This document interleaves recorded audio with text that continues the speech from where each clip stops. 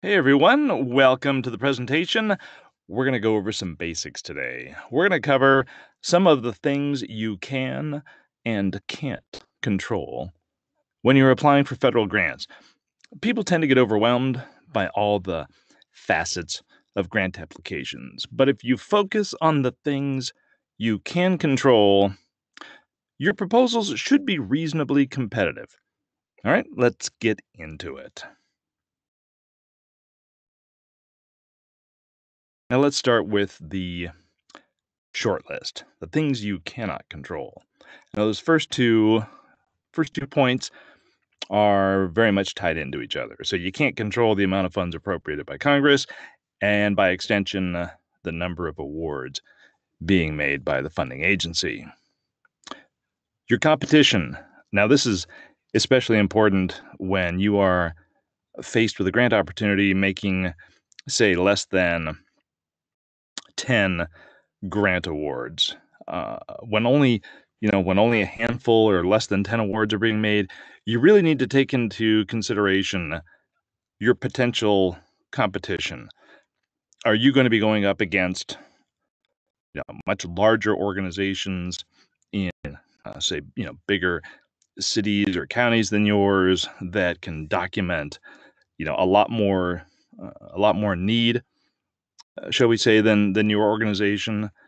If you're going to be going up against a lot of those, what I call heavyweights, sometimes it's better to take a step back and say, look, is the time and effort we're going to put into this application for a real slim chance at funding, is that worth it? Or should we wait for a better opportunity where maybe a couple of dozen grants are being made? So your competition, size it up before you decide to apply. Geographic distribution. All right. You know, this is an interesting one. You might have an absolutely, killer proposal, but if you're clustered geographically with a few other high scoring proposals, the funding agency could pass you over if you don't score high enough, or if you're on the bubble. They could pass you over to spread the grants around geographically throughout the US instead of, the funding agencies don't like, clusters uh, of funded applications. They don't like a whole bunch in one area. They like to spread them out as evenly as possible across the US. So geographic distribution can sometimes it can sometimes work for you, but also sometimes against you. Agency priorities. Now, obviously, that's something you can't control. These are the priorities made by the agency within the context or limitations of the authorizing legislation. Oh, the deadline. Well, definitely not something you can control. The calendar waits for no one. Politics, like it or not, politics always plays a role. And this ties in with geographic distribution. So you might benefit or you might get shafted by how projects are scattered around the country. So, for example, if California has three projects above the funding line, and that's the scoring amount that you have to score, the score. This is getting confusing. The score above which you have to receive in order to receive funding, that the funding line. And New York has two projects. Chances are the review committee or the funding agency officials aren't going to recommend another California project. They're likely going to look for another New York project near that funding cut line. So there's balance between, those two big states. And the only way to get around this is to make sure your project scores so high the review committee can't ignore or deny you. So you want to knock it out of the park. I mean, obviously you want to do that every time, but that's how you that's how you get away from this whole political geographic distribution uh, game, as I like to call it. And politics 2.0. Now, If this geographic distribution is kind of the micro level, the politics 2.0 is kind of the macro political level. You can't control who's in the White House and which party controls the House or Senate, in any given term. So if your party of choice is on the outs at the moment, look, don't sweat it, and don't try to fight it. Going after grants requires bending with the wind versus fighting it. So just watch how things unfold and play within whatever new rules or priorities emerge. It's all in how you adapt, adjust, and position yourself for each new administration and Congress. And finally, the reviewers. Some, I'd say, in fact, most are industry experts and will or should understand your proposal.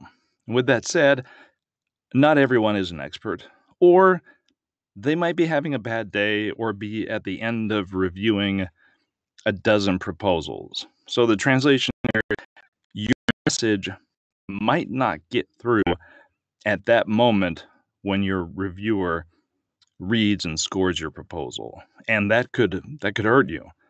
So you got to make sure your proposal is written in a way that's reader friendly for the layperson or an expert reviewer who's already read a number of proposals and, might be a little weary or blurry eyed at the moment when they get to yours.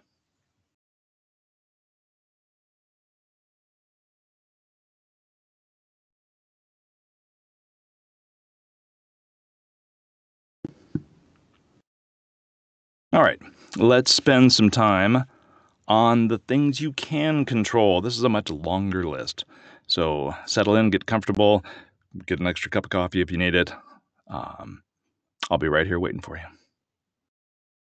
Okay, let's go. So, first things first, checking the Federal Register and grants.gov every day. This is essential. Um, Not every grant opportunity posts to the Federal Register and grants.gov at the same time. You'd think it would, but it doesn't. So sometimes a grant may post on the Federal Register, and then 3, 5, 10 days later, it shows up on grants.gov. Sometimes the reverse. Sometimes it shows up on grants.gov and then doesn't appear in the Federal Register for another, couple of days or even a week later. Occasionally they're in sync, but not always. So that's why it's very important to always check both sources every day, because you don't want to miss anything. And with grant windows or application windows kind of shortening up to 45 and 30 days now, it's really important to stay on top of it so you don't lose any time. So it's federalregister.gov and grants.gov.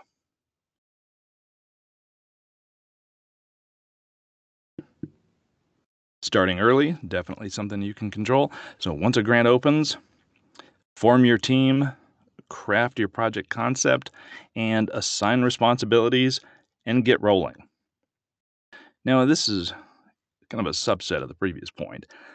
Deciding too late to get started is definitely something you can control. Simply put, don't do it, or at the very least, try to avoid it.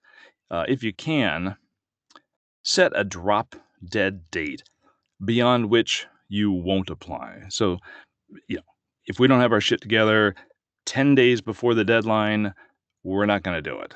The stuff you throw together on short notice is, not always, but is usually garbage and has little chance of being funded. There are just so many moving parts within a federal application. If you're trying to jam something together, say in 5 days, it's just, I can't say it's impossible because anything's possible if you're willing to work the hours, but sometimes it's not quite worth it. So if you can, set that drop dead date. Hey, look, we got to get everything together I would say at least 10 days before a deadline. And if you can't do that, just pass and wait for the next one.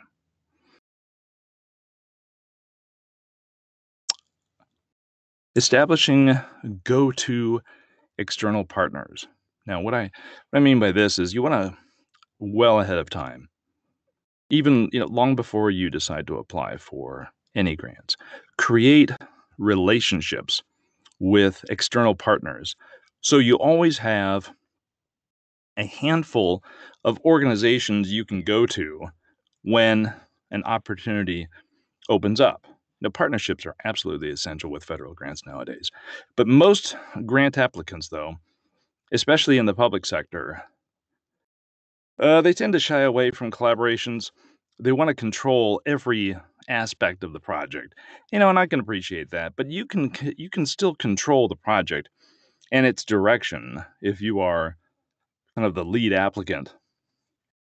But a lot of times, it makes more sense to have an external partner perform services than to try and handle everything in-house. So get those partnerships and relationships established early so that when a grant opens up, you can just get on the phone or email to your partner and say, hey, look, this grant opened up, got an idea of how we want to work together. Let's talk it out. Let's see if we can make it work and get rolling.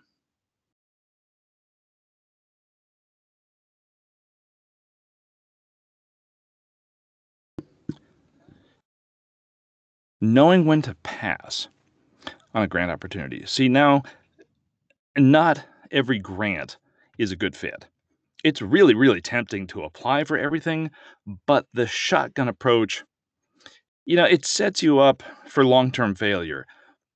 Going after federal grants needs to be strategic and focused. It's important to have self-awareness in terms of your staff capacity, the available time, the project fit with funding requirements, and so on, that allows you to say, no, this grant isn't for us. Let's wait. Now, by contrast, or on the other hand, when the right opportunity drops into your lap or you see it on grants.gov, be ready to go all in. And the key here is preparation. This isn't a time for, oh shit, there's money available. What should we do? No. You want to have a prioritized list of projects that you want or need funded, say 1 through 10. And when the right grant appears, you already have a concept, you already have a team on board that's ready to go, and you can get to work. And establishing relationships with your congressional delegation. So whether you are a small nonprofit or a large organization, it's important to get to know your elected officials and their staff members, both at the state and federal levels. Now, if you're with a nonprofit, a lot of times you think, oh my gosh, we're a nonprofit, we can't do lobbying. Now direct lobbying, I mean, maybe that's true. I'm not an attorney. I haven't looked at these rules lately, but the thing is, a lot of nonprofits do, I guess you could call it lobbying, but really it's what they're doing is quote unquote communications and outreach. What cities, counties, public agencies, they are all meeting with their congressional delegations, and there's no reason that you as a nonprofit can't do the same and have similar outreach or communications efforts. Because really what you're doing is you're not really lobbying for a particular bill or trying to get something done that's very specific. You're just simply providing communications or outreach about your organization in very broad terms, what kind of services you provide, what kind of benefits you offer to your community. So that's really what we're going for here. So if you can, take a trip to DC. Not only can your congressional delegation staff help you with any problems you have with administrative agencies, but they can provide you with support letters for grant applications. So, it's really important if the cities and counties in your area, they're all going to DC, if if you can find room in your budget, you really need to get on board with, connecting and communicating with your congressional delegations. And if you can't go to DC, wait until they're on a break and the local offices, really gear up and are more accessible to you. So maybe try that.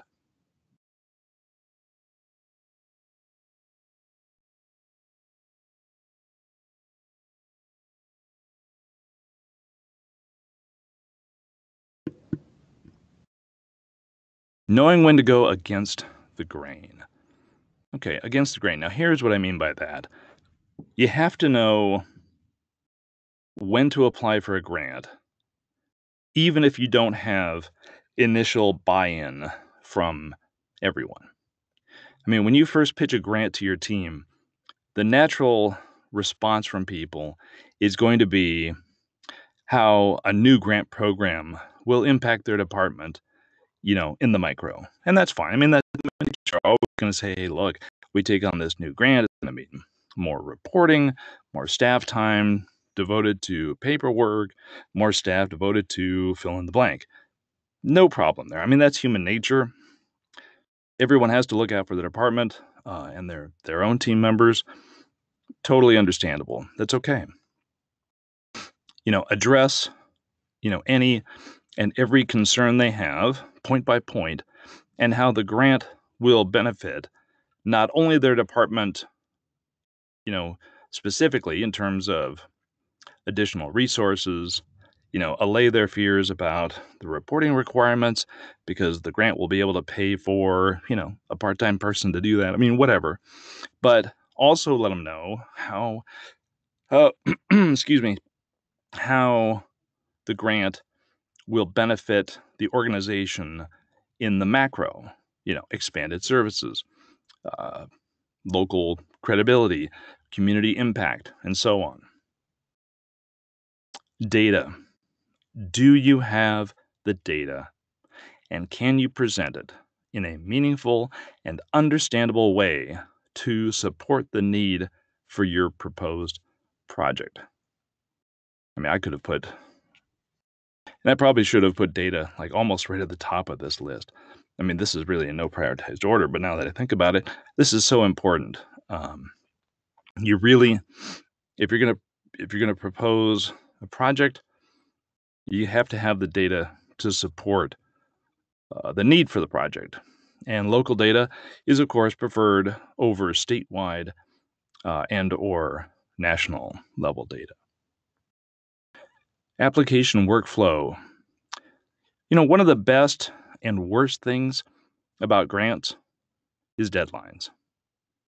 And deadlines are a pain in the ass because, well, if you don't meet them, you have no chance of receiving funding. But deadlines, on the other hand, are great for organizing workflow. I sound a little too excited about that, but I do get excited about this because you can start with the deadline and work backwards to present day, marking major, milestones on your calendar along the way. So like when you want drafts available for review or when forms should be completed, uh, when letters of support should be received, and so on. Just to name a few. Uh,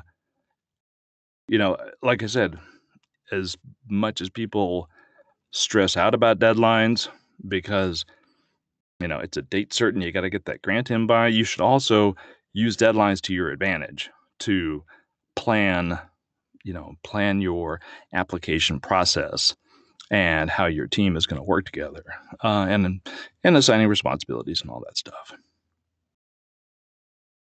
The evaluation the evaluation matrix. So don't just when you're going through your RFP or your request for proposals, don't don't just respond to the questions in the application, flip to the back of the RFP and take a look at the evaluation matrix to see what the reviewers will be considering. A lot of times they spell it out for you. You know, the evaluators, the grant review team will be looking at A, B, C, and D, whatever. So take a look at the evaluation matrix and craft your responses accordingly. Many times, the evaluation matrix will offer hints on details you should provide in your narrative that maybe you hadn't considered.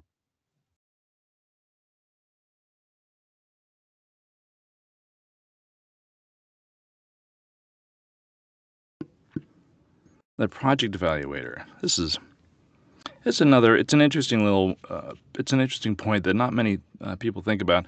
If you can bring a project evaluator on board during your uh, proposal or application development process to help you create a solid evaluation plan for your application. I mean, nearly nearly every proposal submitted to a federal funding agency requires some type of evaluation plan. And I don't know about you, I can come up with a basic one, but I like to I like to bring an evaluator on board early on. It may cost you a few bucks, but they will frequently come up with an evaluation plan far superior to what you and I can develop. I mean, I don't want to speak for you because maybe you already have a lot of experience with evaluation, but speaking for myself, I mean, I have some experience, but I'm always really impressed with what evaluators think of. I mean, well, that's their job. So I like to defer to the experts. Scalability. Now, what I mean here, this is in terms of budget, really, budget and programming, but they're tied together. Um, create a, a project budget that is realistic, sustainable, and scalable. That is, design your program so it can be expanded or contracted based on demand and funding ebbs and flows. So, don't overspend with fancy, Cadillac or Rolls-Royce budgets. Reviewers know when you're padding. But on the other hand, don't underspend or under budget either. Uh, requesting too little doesn't make your program more attractive. If reviewers sense that you're not asking for enough and you're not providing matching funds to fill the gap, that'll raise a red flag. Um, excuse me. They'll wonder naturally if you're cutting corners somewhere. And all of this relates to capacity and competency. So the solution is ask for what you need, no more, no less.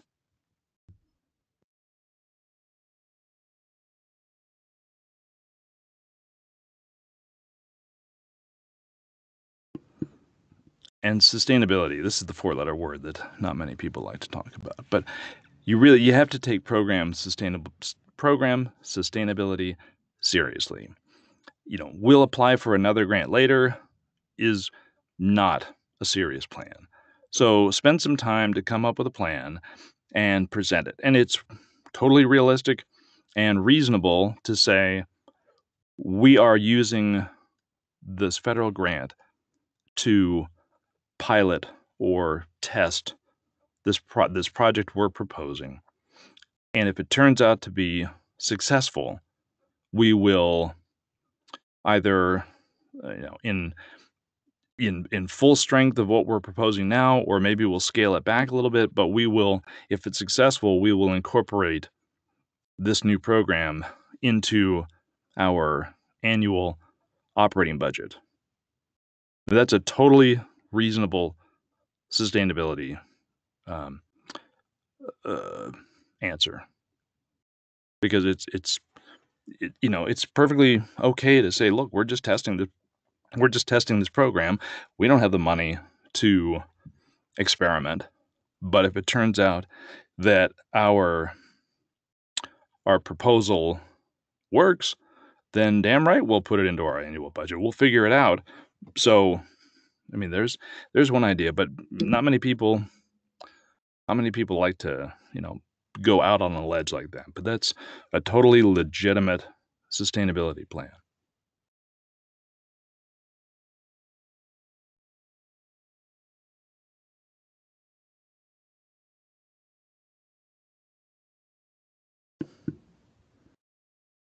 Registrations. I like this one. So, register with the System for Award Management at sam.gov and register with grants.gov early on. In fact, do it, I would say today, even if you don't think you're going to apply for a federal grant for 6 months, 8 months, 10 months down the road. Even if you have no idea if you're ever going to apply for a federal grant, it doesn't hurt to register early. And in fact, it can hurt you if you wait until the last minute because sometimes the process can take a while. I mean, depending on the system load, how many people are also trying to register, and if they're down for maintenance. I mean, there's a whole number of reasons. Sometimes registrations with System for Award Management and grants.gov, it can take 2 to 3 weeks. And if you're in the process of applying for a grant and you're down to that last 2 weeks or 1 week before deadline, registering for these systems is not an additional task that you want on your plate or, weighing on your mind, weighing on your shoulders, whatever expression you want to use. So get it out of the way early. If you're registered early and it's all taken care of, all you have to do is focus on creating the strongest proposal possible, and then you can just apply. You don't even have to worry about this registration stuff.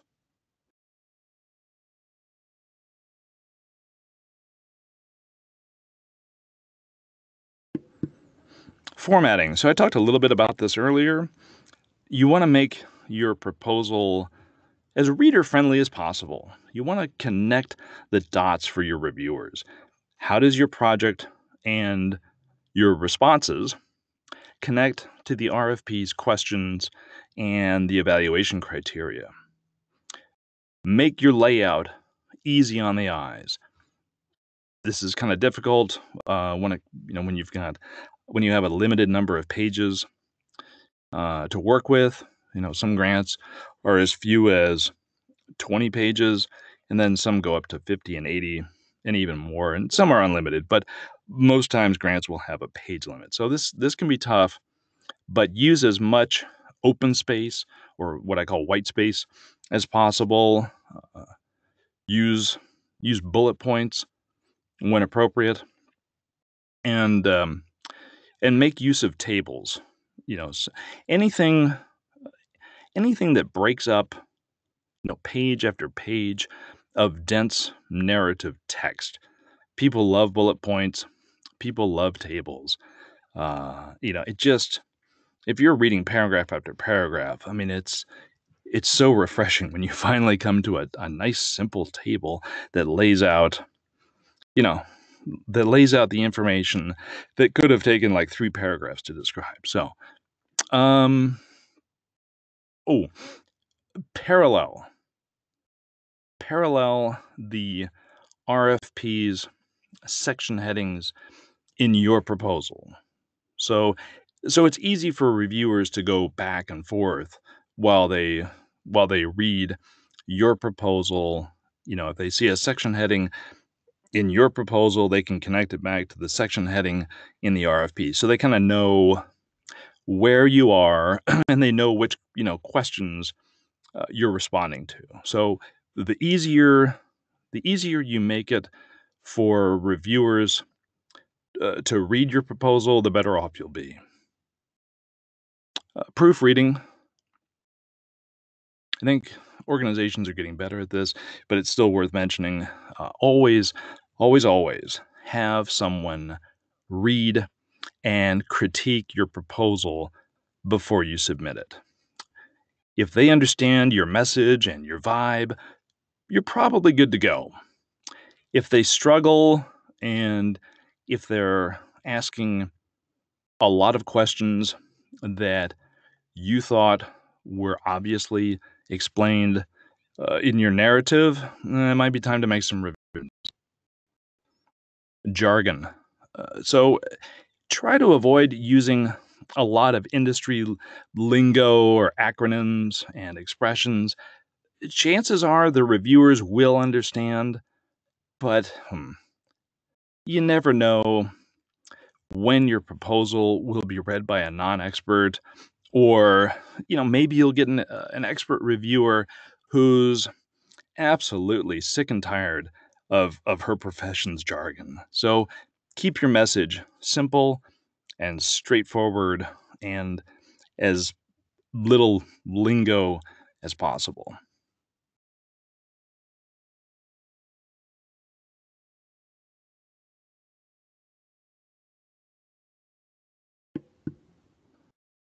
Systems, policies, and procedures. Oh boy. Before you apply for your federal grants, you want to make sure that your organization's internal control systems, procedures, and written policies are squared away. Uncle Sam wants to see that you have, the financial and management controls in place so they can feel comfortable that the public funds will be safeguarded if they give a grant award to your organization. And finally, I know, here we are, we've reached the end of the road. Finally, is your organization truly ready to apply for federal grants? Federal grants aren't aren't for every organization. They require a certain level of experience and maturity that not every organization has, and that's okay. Organizations go through a life cycle. Eventually, they will achieve that experience and maturity, with their systems and their governing board and with their staff, where they'll be competitive for federal grants. So you have to ask yourself, are we there yet? Are we ready to take on the application process and the post-award grant management, if we receive a grant? And if you're not quite sure, hey, I have an organizational assessment that helps you determine if your organization is truly ready to apply. It's 100% free. I'll provide a link to it in the video's description. Just click on it. It's a PDF file. You don't have to give me your email address or any contact information. Just download it and print it, pass it around, share it. Uh, it's, like I said, totally free. Just use it. Hopefully it helps. I think it will. I mean, I spent quite a bit of time making it, so darn right I think it'll help.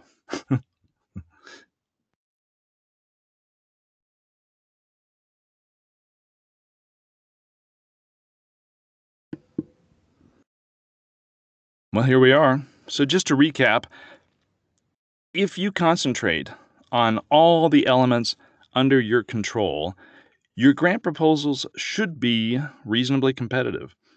I mean, of course, success is never guaranteed. All you really want is to be competitive against the other applicants. Now, unfortunately, the items you can't control have a greater impact on the final outcome. And it's not your fault if Congress didn't appropriate a ton of money, or if you had a reviewer who was in a bad mood and scored you lower, or if there were too many other successful applicants in your state and you were passed over so the department could spread the money around geographically. I mean, you can do everything right and still not receive funding. But as long as you're competitive, I mean, that's the key. I mean, either score high enough to receive a grant, obviously, or score close enough to that, funding cutoff line so that you are eligible down the road if supplemental funding becomes available. That happens quite a bit. But above all else, don't give up. Just keep trying. Okay, whew, that's all I have. Thank you very much for your time. If you have any questions, please email me through my website or reach out on social media. I'm here to help in any way that I can. If you found this useful, like it or give it a thumbs up. Feel free to leave a comment. I enjoy feedback. And be sure to subscribe and hit the notification bell so you don't miss future presentations. Cool? All right. Thanks, and I will see you next time.